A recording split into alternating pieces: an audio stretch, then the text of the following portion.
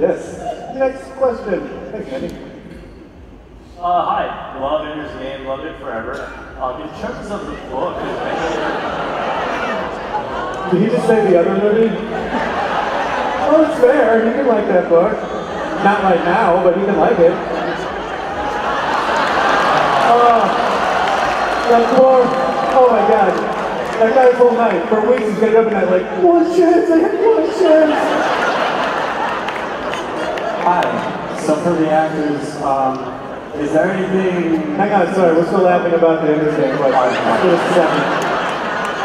Okay, I think we processed it. What is your question about Divergent? I was wondering for the actors, is there anything new that you came to in this role that you hadn't experienced from any other roles you've ever played? An American accent. How was it? I'm still learning, What is, how do you, because I think, because a lot of Americans think when you do British, they're like, oh, hello, and you're like, that sucks, that's not British. How do you, what's your way into the American accent? What do you think of? Well, I'm doing it right now. I'm doing all of it. Oh, it's great. It's Mississippi, right? Mississippi, Southern Regional? Yeah. No, we had a great dialect coach called Tanner, and we shout out to her who worked with all of us, Ritz and Giles, and she was really, she kind of, you know, the top of her game, and she was great. I don't think I could have done without her for sure. We begin by reading poems in the morning with American accents, and then with each poem, they actually kind of start leaking in. In our growth set. A road diverged in the woods. Jay does great, but she was always going to present my accent with her. She sounds like she sounds slightly like Dick Van Dyke. Hello.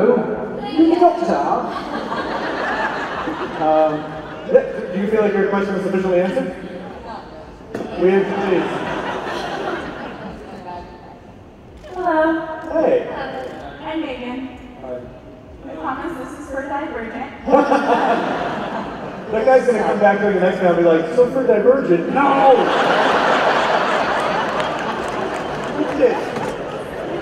So my question was, for those of you who read the book, what scene from the book were you most looking forward to for filming, and were you able to film it? Well, that's a good question. I was excited to see Zoe scene where she's hung over the asthma. That's pretty exciting. She did such an amazing job. I was super excited to see that. You know, was there anything you read in the book that you're like, how are we going to shoot that? Like, was there anything that seems that you weren't going to do? the daunting stuff was the train getting on, jumping. They run and jump on these moving trains, and then while the train's moving, they jump off onto a 7-story building. So I'm just thinking, how the hell are we going to do that? That was really hard, and Neil was like, Ansel, it looks too hard. Try to, you know, make it look a little easier. And I was like, but it's really hard. I mean, there's ways to do, you know, there's green screen ways to do that. You can do that on stage, but what I love about the book is that everything is very real.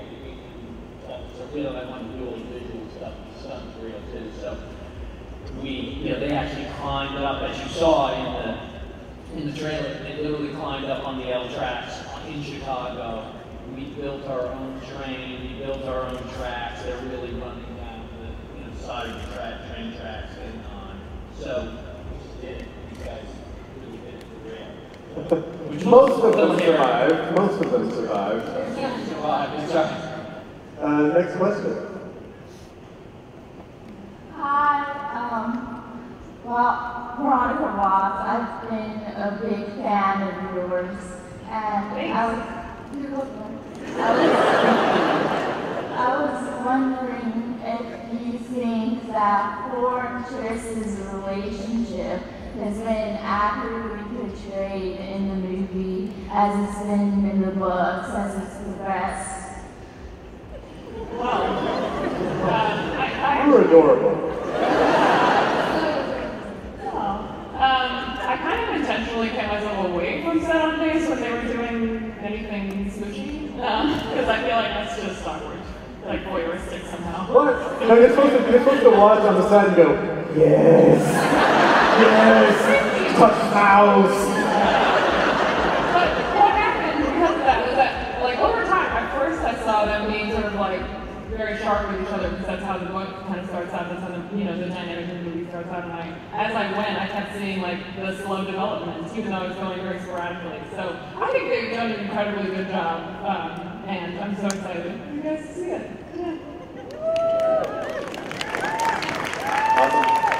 All right, I'm just giving the high sign that we're going to wrap up in a sec. But you're already standing at the mic, so you can ask your last question. Oh, well, thank you.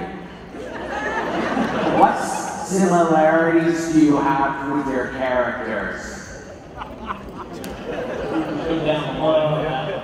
Okay, it's a long one. That's all right. We can do it. We can do it. We can do this. I'm very similar to a moderator. I'll start. Maggie?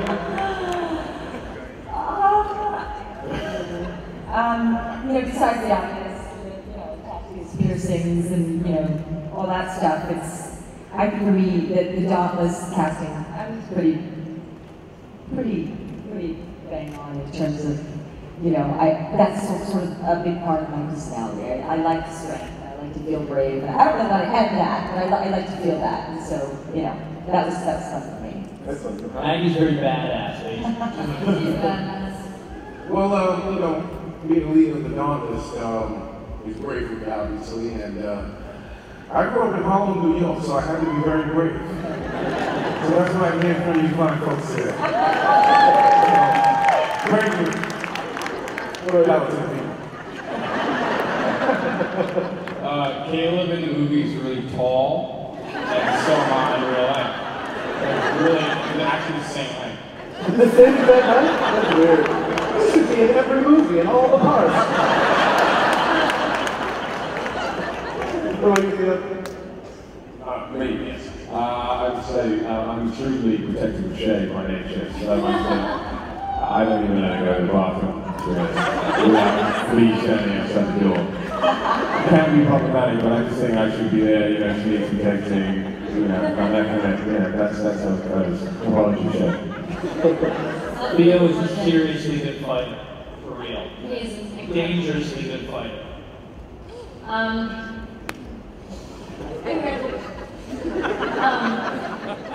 I think that I'm similar to Tris in, oh gosh. I really sort of similar to what Maggie was saying. I really admire Dauntless because of the bravery that's involved in their faction, and I'd like to think that I'm brave. And so, You are. I'm really choosing that way. What? Yeah. She was like climbing up the actual Ferris wheel, like, Oh, let's go higher! Seriously, and ironically, she was like, yes, I may be afraid of heights, and she was at the very top, like dangling off the side. I'm like, okay, yeah, I'm tough. What about you, Doug? Yeah, Christina, she comes from Canada, so she, they're all about honesty, so she kind of says whatever she wants, whenever she wants. Kind of a foot in the mouth situation. I haven't been an issue with word vomit, just kind of like saying whatever I think immediately. So in that way, like Christina never stuck up. Will is he's quite good at standing up for his friends, and so I think that's something that I strive to do as well. So that's something I share with him. Yeah. Well, apart from the fact that Edward and I look surprisingly alike, I think I've always enjoyed learning, and obviously Edward is an area-like transfer to Dauntless, and I think he takes that hard-working aspect into his learning of fighting, and I've always been a hard worker. I think to explain why I'm like Val, means we'll have to turn into one giant therapy session.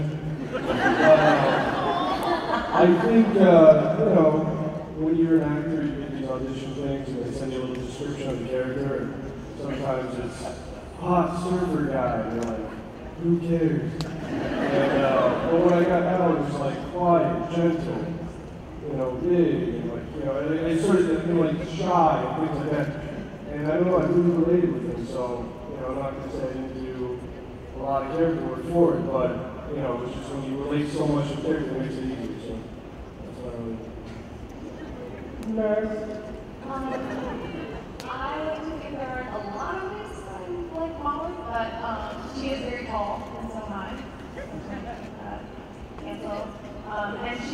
fight, and I found strangely through this process that I used to. You're a really good fighter, man. Badass again. Yeah. So Peter is not very likable. But I defend Peter. We can talk about it later if you want to. I'll be hanging around the convention center. But Peter actually, both he and I like classical music. And we both brush our teeth in the shower. He's a good guy. He's misunderstood. Well, before we let you guys go, I want to show the footage one more time, because again, this is the only time it's going to be seen for a while. So one more time, let's roll this footage from Divergent, and then we'll thank everyone and transition to the next Divergent.